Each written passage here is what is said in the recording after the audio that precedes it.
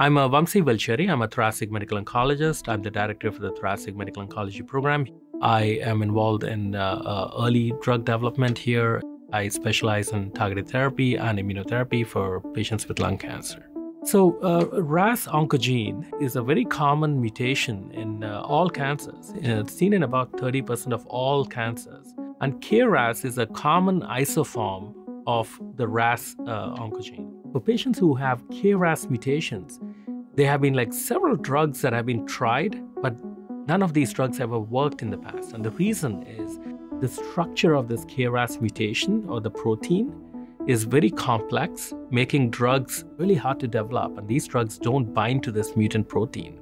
So the CodeBreak 100 trial is a phase 2 single-arm study, and the primary endpoint for the study is objective response rate as assessed centrally by a radiologist. There were 126 patients enrolled in the study across the world in multiple different institutions. And there were 120 patients who had scans that were evaluable for RECIST, for objective response.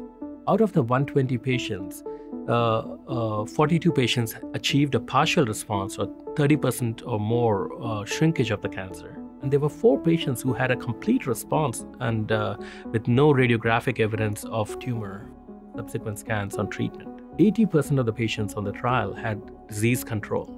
So in my opinion, I think this represents the first targeted therapy option for patients who have KRAS G12C mutations. So this is a pivotal point in drug development for lung cancer. So based on the data from the CodeBreak 100, the FDA is reviewing sotorasib for approval for this population of patients with metastatic lung adenocarcinoma with KRAS G12C mutation. So I think the next step would be to further validate these results in a larger phase 3 trial, comparing this to this current standard chemotherapy like docetaxel. And those studies are ongoing, and we should be hearing about those confirmatory studies fairly soon. Patients have the access to these cutting-edge treatments on clinical trials. We at NYU Langone Perlmutter Cancer Center have a very wide offering of clinical trials based on robust science here at NYU,